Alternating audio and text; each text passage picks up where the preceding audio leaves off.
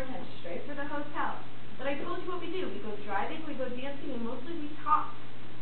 He hasn't touched me in the whole 3 months. Is it good?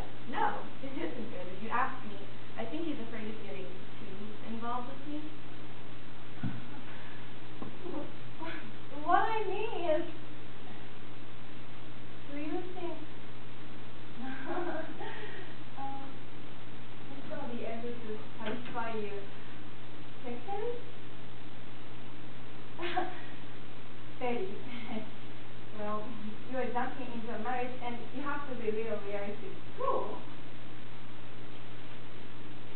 In 10 years, he's going to be 63 and you're going to be 34.